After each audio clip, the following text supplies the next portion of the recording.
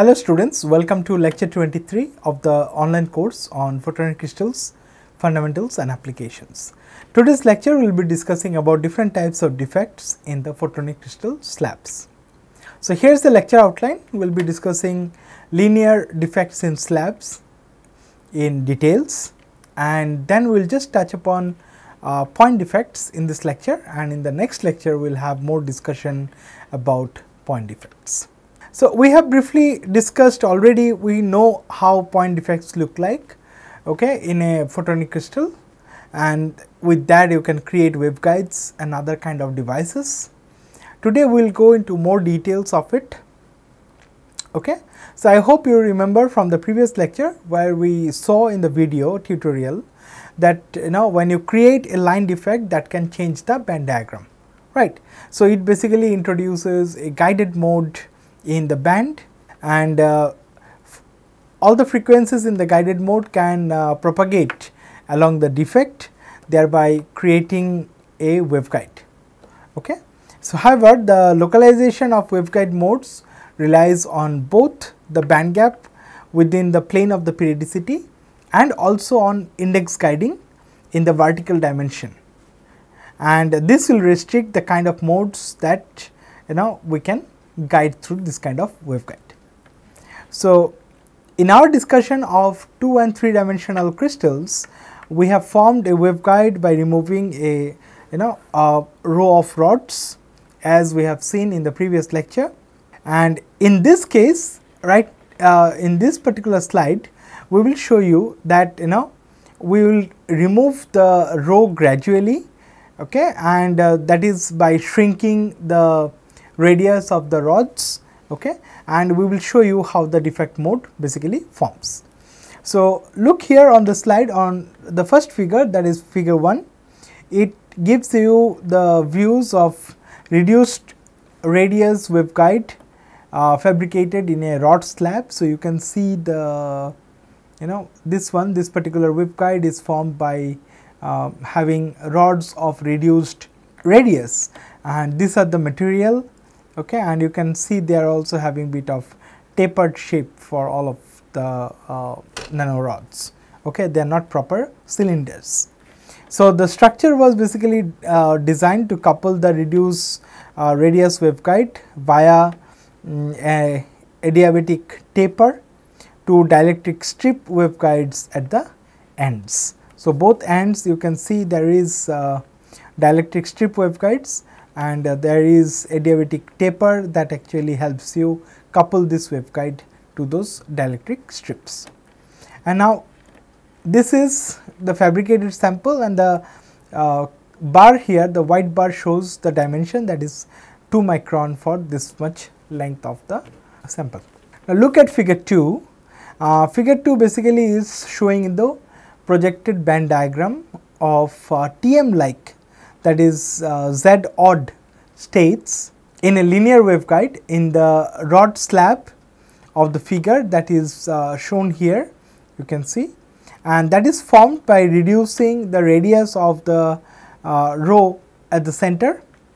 So the inset shows you that this particular row has a lower or smaller radius than the other rods, and here also you can see the plot, okay. So this is a band diagram. So you actually have frequency and wave vector, and it is for the finite height or thickness. So you have got this light cone at a slope of 1, okay. So it's 0.5 here, 0.5. You can see this is actually this line tells you the boundary of the light cone, okay, and the blue dark blue shaded region which are below the light line shows you the extended modes which are supported by the crystal, and the rods in the bulk crystal, they have radius of 0.2 A, and what we have done here, we have seen that so usually this is the band gap, okay. So between these two dark blue regions you will have band gap if the entire crystal is made of 0.2 A radius rods. But now if you introduce a defect by changing the center row to different row radius, Okay. So, you will see that localized waveguide bands will be introduced within the gap. So, they will actually allow propagation, okay, for certain frequencies. So, that is how you can see that when the rod radius is usually r equals 0.2a, from that you slightly reduce, you can get a mode over here, you further reduce, you get here, you further reduce, you get here, and so on. So, slowly what will happen, you will get the modes over here, right. So, those are the extended modes in air, fine. So, this is what is shown. So, the radius of all the rods in a particular row is shrunk, and this is the band diagram for different shrunken radii sizes. So, let us look into the mode localization and the band gap in further details. So, as I mentioned, the extended modes of the crystals are basically highlighted in this dark blue region, and the band gap is shown in this light blue region, where you can see this kind of single guided band for each of those reduced radius that we can choose. So, either you choose r equals 0.1a or r equals 0.12a, you will get one single guided band. Okay. So, these modes are actually showing TM like profile. So, you can actually see that from the field distribution. So, this is the field distribution. So, you can see, look into this slab from the top or the side view, okay. And here we have considered the defect rod radius to be 0.14a, that is we are basically talking about this one, okay. And we consider the wave vector of 0.42, that is we are basically at this particular point where the cursor is currently placed. So, at this point, this is what is the field distribution looking like. Now, the localized mode that you see cannot couple to the extended modes within the crystal due to its placement within the band gap, right. So, it also cannot couple to the extended modes in air, this one, okay, because the frequency is below the light line. So, it cannot actually couple to other modes or the air modes and cannot leak out. So, despite the band gap being incomplete, okay, the waveguide mode will exist, and it is supported by the conservation of kx, that is the wave vector along the propagation direction. So, here you can see x is the direction of propagation, okay, and this waveguide mode will propagate indefinitely in a perfectly periodic system. So, what does this presence of light cone tell you? So, the band diagram of this photonic crystal slab, okay, will have this light cone, right. So, this is not present in a perfectly two dimensional photonic crystal, right. So, when there is this finite height or thickness of the photonic crystal slab, you will have this light cone, and this adds a significant constraint on the behavior and the existence of the waveguide modes. So, what are the limitations of rod removal? As you can see, if you completely remove the rod, that is not going to be possible, because in that case, okay, you will not be able to support a waveguide mode. So, you need to have a mode within the band gap to support propagation of light through it. But if you make it further smaller, it will actually go into this region, okay. So, here you can see that the mode radius basically influences the waveguide mode's proximity, okay, and you keep on reducing and it is getting closer and closer to the light cone. So, when the rod radius is 0.1a, okay, the mode already approaches and eventually hugs the light cone, okay, at the top of the gap you see here, okay, indicating this is the critical limit for the mode confinement.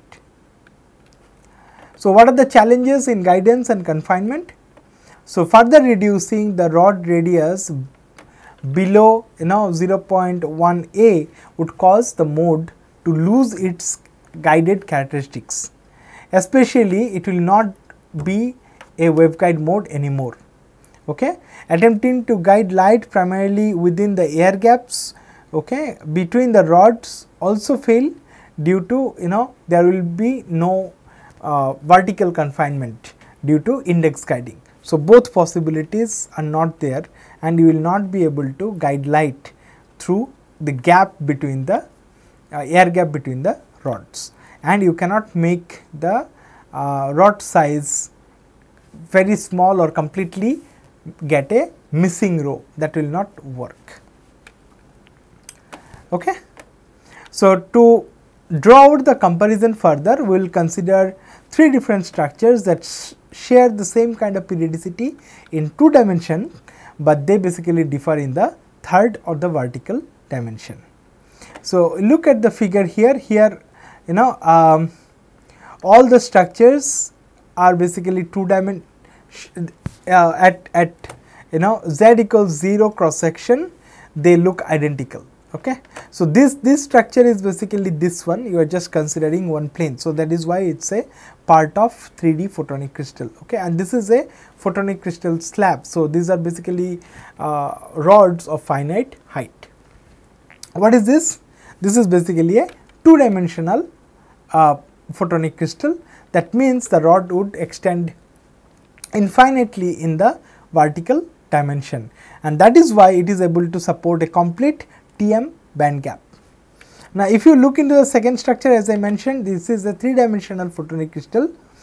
It has got a complete band gap, but as you can see, the gap is slightly reduced as compared to this one. Okay, and here what we are considering, we are basically looking at, one of the row of rod is basically missing from the single layer of this 3D photonic structure. Okay, and the third one, we have been discussing a lot about this photonic crystal slab. This is basically a finite height 2-dimensional periodic photonic crystal. Clear? So, what we understand here, so all these band diagrams are plotted for a dielectric constant of epsilon equals 12. So, that is the permittivity of the rod material in air, and all of them have got one row missing.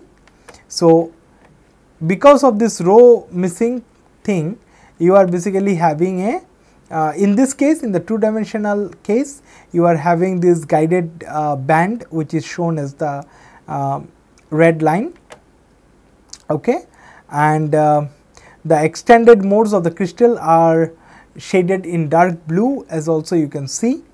Here also you can see the same thing, just that the band gap got narrowed, and this is the guided band, okay, and the yellow color shows you the band gap. So, things are not as exciting for photonic crystal slab with a missing row as we discussed previously. So, here I will come to this later, that only one particular point shows you some hope in feasibility. So, this is what has been displayed in this particular figure. So, the project, these are the band diagram of these 3 particular cases, 2D photonic crystal, 3D photonic crystal and photonic crystal slabs, okay, and this clearly shows you the difference in mode propagation and confinement for the 3 cases.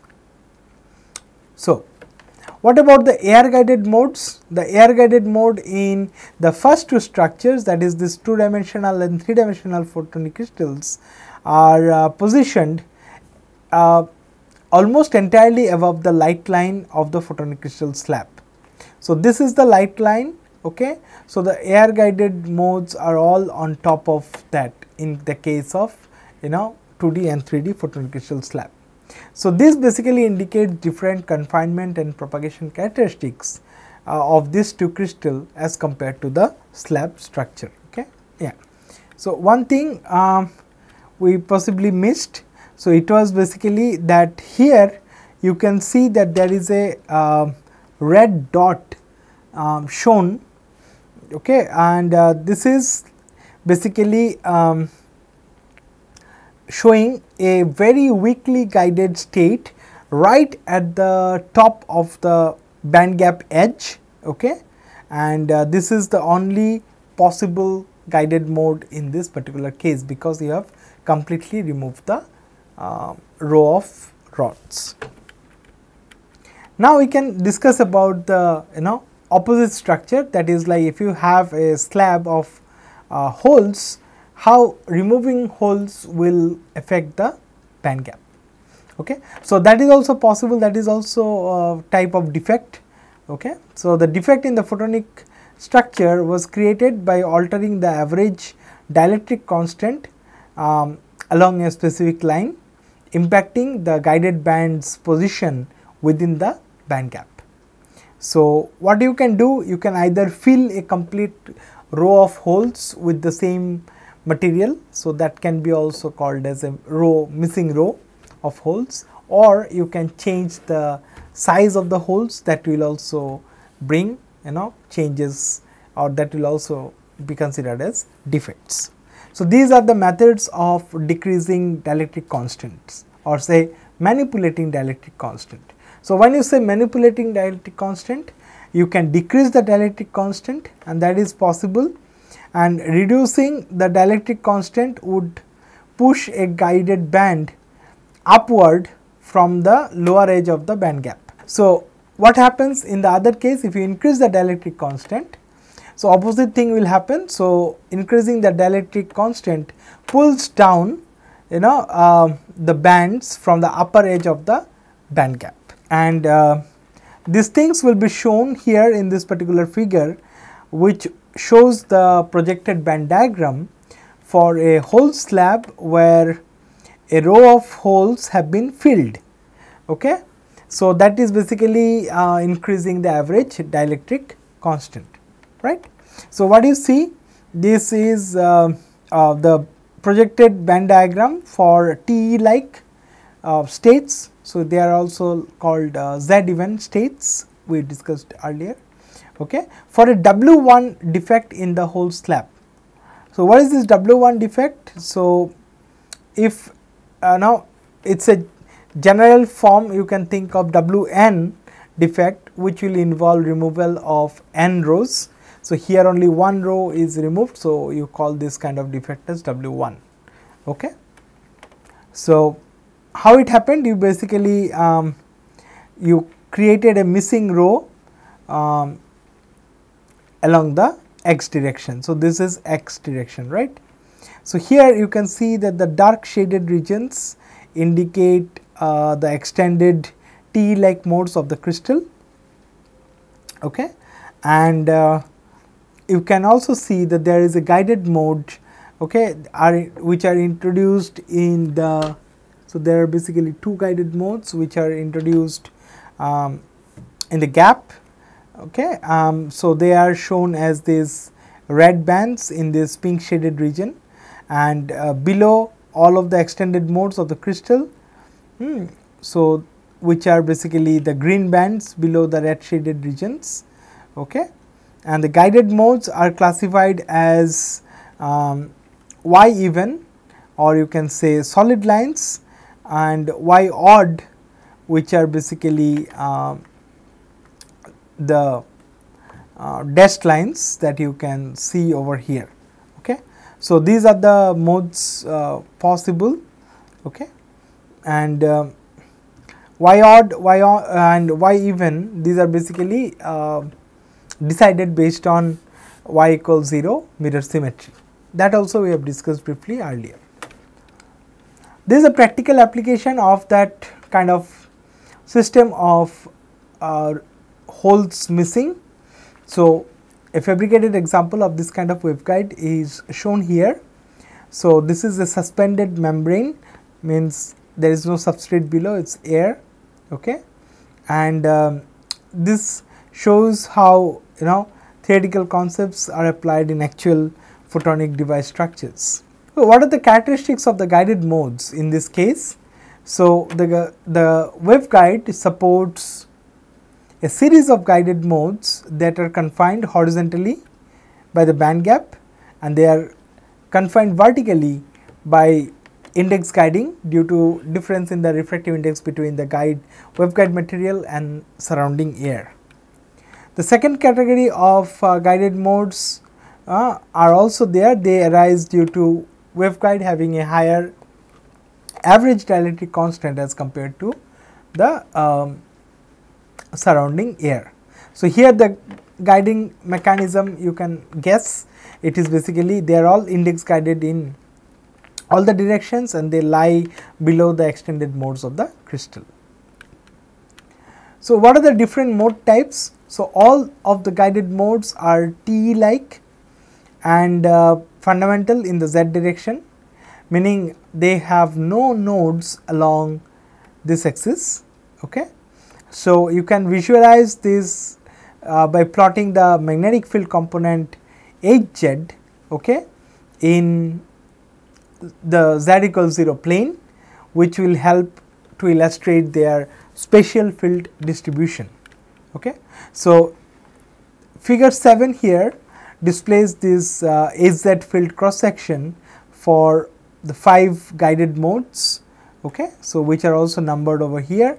So, these modes are basically identified with these letters that you see here and their spatial characteristics are shown here, and you can map them with their position in the band diagram. So, what you see carefully, if we look, then the left side is telling you about y odd on the top and you have y even at the bottom, okay, and this is the y axis, okay, this is the coordinate system that has been marked over here, okay. So, these are the index guided modes at kx equals pi by a, which have lower frequencies than any extended mode of the crystal or air at that kx. So, and because h is a pseudo vector, the even modes look odd and vice versa. Okay. In the middle you can see they correspond to C and D points. Okay. So, you have C here, you have D here. Okay. So, they all corresponds to those things. So, they are both in the band gap. Okay. So, these points in the same y odd gap guided bands, and they are taken at kx equals, for the top one it is 0.3 times 2 pi by a, okay, and the bottom one is taken as kx equals pi by a, and the drastic field change that you can see corresponds to an anti-crossing, okay, and that is why you see this kind of difference. On the right you basically correspond to E and F. So, you can see this one is E, this one is F. So, they are basically showing you the guided bands. Okay. So, these are two higher order y even guided bands, right. So, a pseudo vector, also known as an axial vector, would behave differently under coordinate system transformations compared to a regular vector or a polar vector. So, under reflection, pseudo vectors basically reverse directions, which contrast with the scalar fields or polar vectors that would retain their orientations under the same transformation.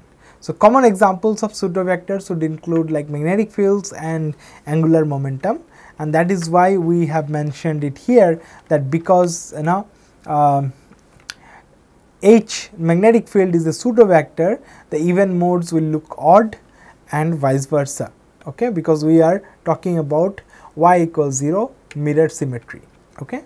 So, what are the implications in photonic crystals? In photonic crystals, especially those with line defects or other forms of structural asymmetry, the behavior of the electromagnetic modes, both electric and magnetic fields, can be categorized based on their symmetric properties. The symmetric classifications are often referred to as odd or even based on how the field patterns reflect across the symmetry plane. So, you can consider y equals 0 plane. So, even modes, so typically for scalar fields, an even mode would mean that the field pattern is symmetric about the plane of reflection. So, now if you flip it across the plane, it will look the same, and odd modes would say that the field pattern is asymmetric. So, flipping it across the plane would result in a field pattern that would looks like is inverted version or negative version. So, we understood that magnetic field vector is basically, magnetic field is a pseudo vector and its symmetric properties under reflection are basically counterintuitive. So, the even modes would appear odd upon reflection, okay, and upon reflection and even mode of the magnetic field across a symmetry plane, okay. We will do this again.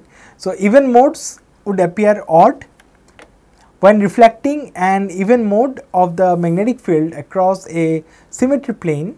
The direction of the magnetic field reverses because it is a pseudo vector, and that is why it will make an even mode appear like as if it were odd, and the odd modes would appear even.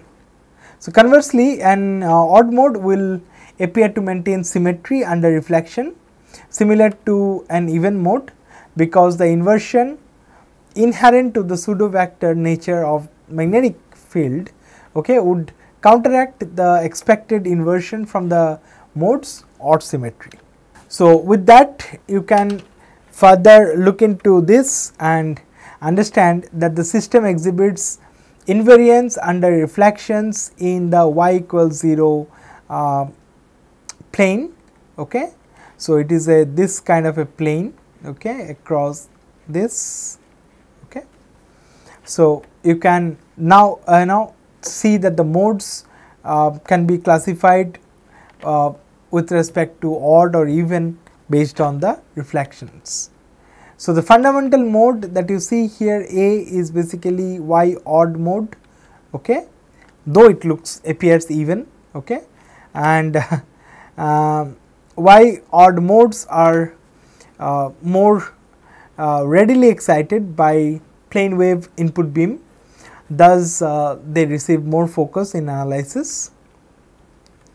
So, if you try to evaluate the field profile of y odd modes, okay, so the field profiles of the second y odd band, which is located in the band gap, okay, it will show. So, it is the B1, this, okay.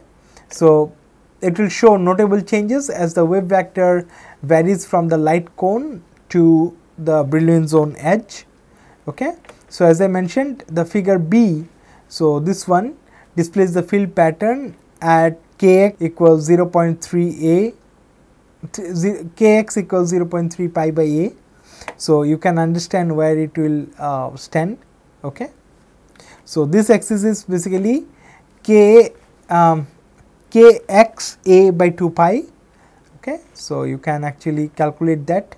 So, kx a, so a will cancel it out by 2 pi. So, you are basically at 1.15, right. So, figure C here, it shows the field pattern for kx equals 0.5 pi by a, noting an additional pair of nodes in the y direction. So, what are the anti-crossing effect? So, this significant change in the field pattern arises due to an anti-crossing event where the two bands are expected to intersect, instead couple and repel each other. So, that is the anti-crossing effect. So, they would alter the trajectories unless a specific symmetry prevents this interaction. So, we will understand this better. So, this we have already seen.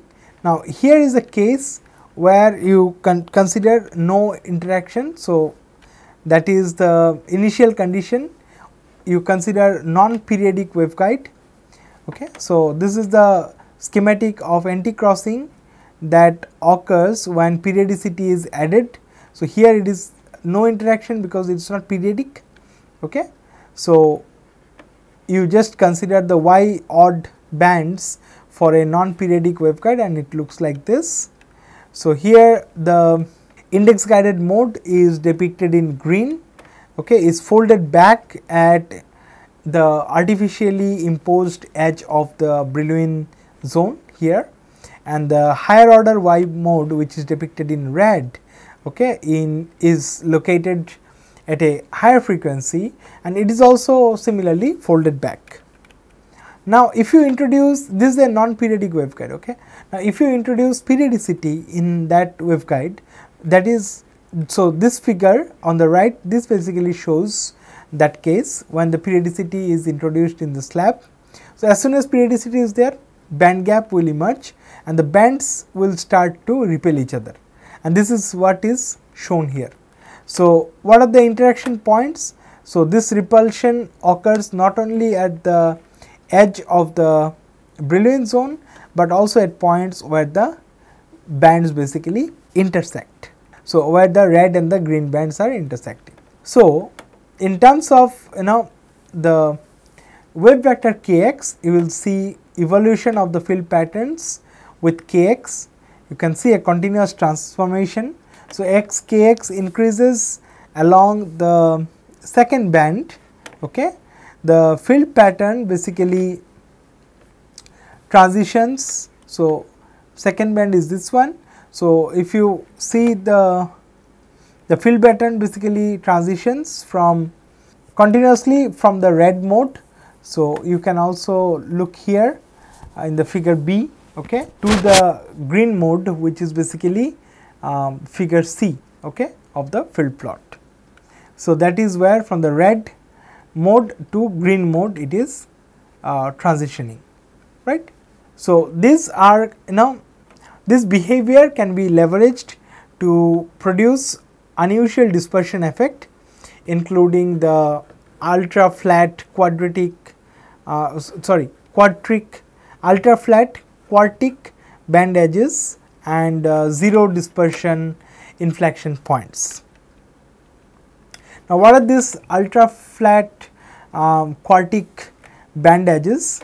So, ultra flat would refer to band edges where the curvature of the band, that means the second derivative with respect to the wave vector k, okay, would approach 0 over a relatively wide range of k, and this would result in very low group velocities for photons or electrons. And then what is quartic band? So, the term quartic implies the band edge follows a fourth degree polynomial dependence near the edge.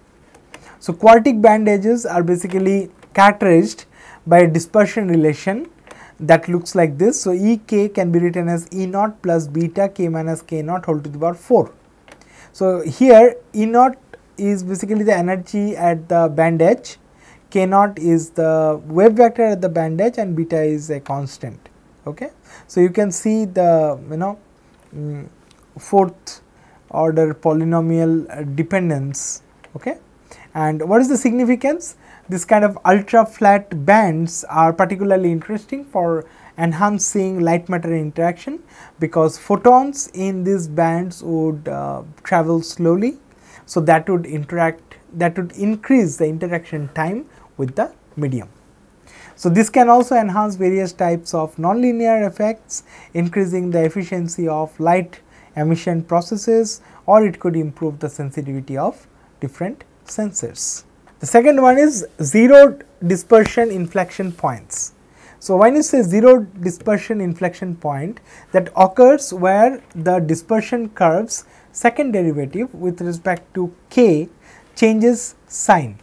So, it changes sign means from concave it becomes convex or vice versa, and the first derivative, which represents group velocity, becomes 0. So, this point marks a transition in the curvature of the band diagram. So, mathematically you can represent this as at the zero dispersion inflection point, dou square E by dou k square equals 0, or you can say d square E by dk square equals 0, and dE by dk equals 0 as well at some point of or at some value of k. So, what is the significance or application? So, at such points the group velocity dispersion is 0. So, GVD is 0, and that means the spread of wave packet velocity is minimal. Okay. And this property is very important for applications like pulse propagation within optical fibers, where minimal pulse broadening is basically desired. Now, we will look into the effects of substrates, okay, and into dispersion and discuss about losses. So, index contrast and reflection symmetry.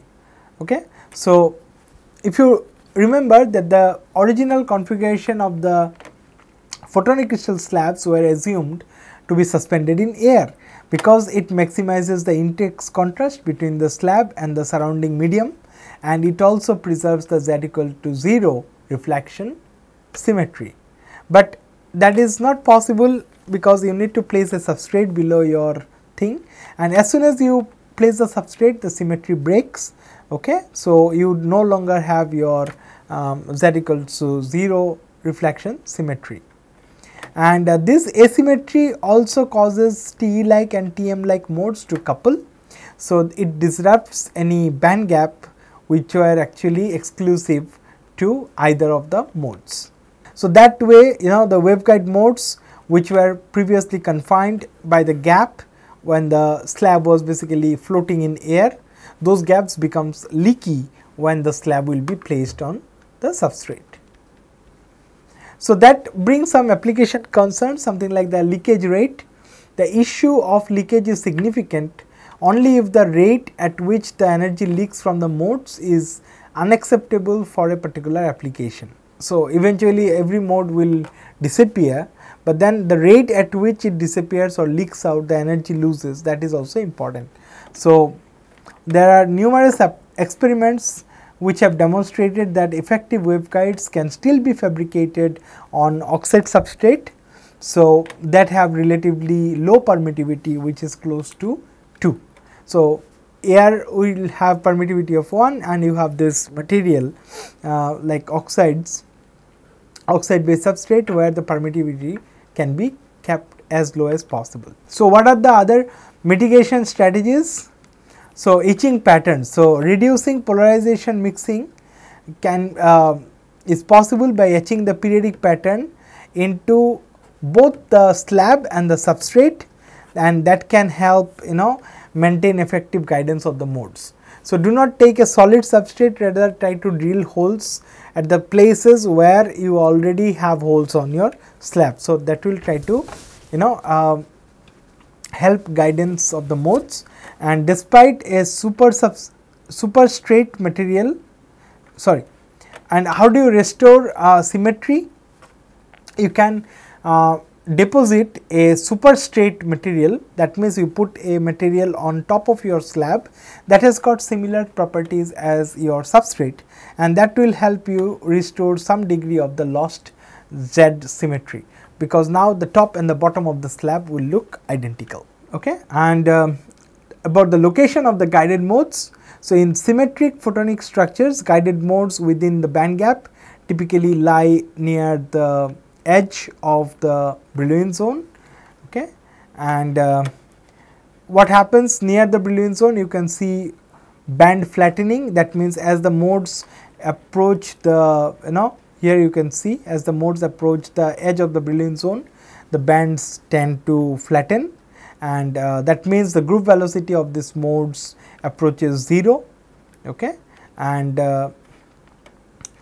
what about group velocity dispersion? That is basically calculated as dVg over d omega. That indicates the rate at which the pulse will spread temporally in the waveguide. And when you think of this region, okay, so what will be the behavior at zone edge? So, this dispersion parameter diverges at the edge of the Brillouin zone, and that would basically lead to significant pulse spreading, right. So, you can observe from the band diagrams that as shown in the figures, the guided waveguide modes exhibit both low group velocity and strong dispersion across most of the operational bandwidth. Fine. So, what are the utilization of this low group velocity? As we discussed that when you have low group velocity, it is also known as slow light, and they can be employed to enhance optical nonlinearities, which are very important for certain applications. So, you can also enhance the light matter interaction in sensors or in other materials, nonlinear materials, using this concept. So, Alternate design requirements would be, it is in some applications it is advantageous to have broad bandwidth with low dispersion paired with more typical group velocity. So this can be achieved by doing some modification to the waveguide design. Some of these design strategies are, surrounding a dielectric strip waveguide with a photonic crystal slab will allow you to adjust the dispersion characteristics by avoiding terminations with surface states. So integrating with photonic crystal slabs, okay, it helps. And what about the waveguide characteristics? So the resulting waveguide modes in this particular structure will closely resemble that of an isolated strip, yet it will effectively function as a conduit for reaching the point defects and other devices embedded within the photonic crystal. So now let us focus on the losses. So there are some inherent losses in real systems, and even though the waveguide modes in a perfect and symmetric slab are basically theoretically lossless, practical applications invariably will introduce some degree of loss in them. And what are the sources of these losses? The first one will be substrate. Okay. So as discussed previously, when you place a slab on a substrate, that breaks the symmetry and introduces coupling losses between different modes. And when there is coupling between different modes, the power or the energy gets shared. Okay. There would be material absorption. So inherent properties of the waveguide material will lead to absorption losses. There would be radiative scattering coming from the irregularities from the fabrication process, right. So these irregularities will disrupt the translational symmetry of the slab. What would be the effect of disorder? Coupling and reflections. Okay. So disorder allows waveguide modes to couple to states with different wave vector values and can cause reflections in the reverse direction waveguide mode at -k. And we can also find a scaling relation for losses. So near Vg equals 0 band edge, okay, there is a specific scaling relation where the loss per unit distance due to disorder scattering into the reflected mode increases as 1 by Vg square. And other loss modes would be something like they will basically scale as 1 by Vg. Okay. So when I say the other ones are basically the radiation or the absorption. Okay. So losses because of radiation and absorption will also increase, but they will scale as 1 by Vg. So with that we conclude our discussion on the line defects in slabs. Now we will briefly touch upon point defects in slabs. Okay. So you can see here these are localized mode trapping by point defects, and a point defect in a photonic crystal slab traps a localized mode similar to the corresponding mode in a infinite two-dimensional crystal. And due to the presence of the light cone in the slab, these localized modes are inherently leaky resonances with intrinsic vertical radiation loss. Okay. And you can think of creation of a monopole state in the rod slab. So by simply removing a rod from this kind of a structure, okay, or in a two-dimensional crystal or a three-dimensional crystal, is not very effective due to inadequate vertical confinement. Rather, what you have to do, you can either reduce the radius of the dielectric constant, either you can reduce the radius or the dielectric constant of the rod and its nearest neighbors, and that could create a desirable monopole state. For instance, you can think of reducing the dielectric constant from epsilon equals 12 to epsilon equals 9 for a particular rod and its 4 neighbors. So here you can actually see the field pattern for this kind of a defect mode. So, this is that rod and these are the 4 neighbors for whom the dielectric constant is changed, and this is the side view, this is the top view. Okay. So, they basically show you a TM like mode. So, this is Z and Y, and what we are plotting is basically EZ. Okay. And this modified defect mode would exhibit a radiative lifetime with a quality factor of QR, that is around 13,000. In the next lecture, we will come into the discussion of how these large quality factors can be obtained. Okay. So, here we will just show you the influence of substrate on the mode lifetime. So, if you try to recall something from lecture 20, observations from the quality factors of lossy cavities, you would recall that the presence of substrate would significantly impact the lifetime of resonant modes in a particular slab. Okay. And the table 1 actually shows this kind of a comparison. So, suspended membrane in air, so they have like 13,000. If you have epsilon equals 2.25 kind of pillars, okay, you have, means you are still having those holes. Okay. So, you slightly it reduces, but if you have a solid substrate of the same material that were used for making those pillars earlier, so in that case it significantly drops, right. So, reduced substrate losses are noted when the substrate shares the same cross section as the slab. So, you also need to drill those periodic holes in the substrate, or whatever is the if it is a rod structure, your substrate should also have the same kind of cross section. So, simply placing a solid substrate will not help. Placing a layer of substrate material on top of the slab will also help restore the Z symmetry, and that would help prevent polarization mixing and would reduce in plane radiative losses to some extent. Okay. So, there are some trade off here. So, restoring Z symmetry increases the mean dielectric constant, so enhancing the local density of the radiative states, which can counteract the benefits of reduced polarization mixing. So, what is important? So, no clear advantage to symmetrization. So, when you put something like the superstrate, it is actually the benefit is getting counterbalanced. So, the effect of increasing the mean dielectric constant and reducing polarization mixing nearly counteract each other. Okay. And that is why there is no compelling reason to put a superstrate and try to make the system symmetric in this kind of scenario.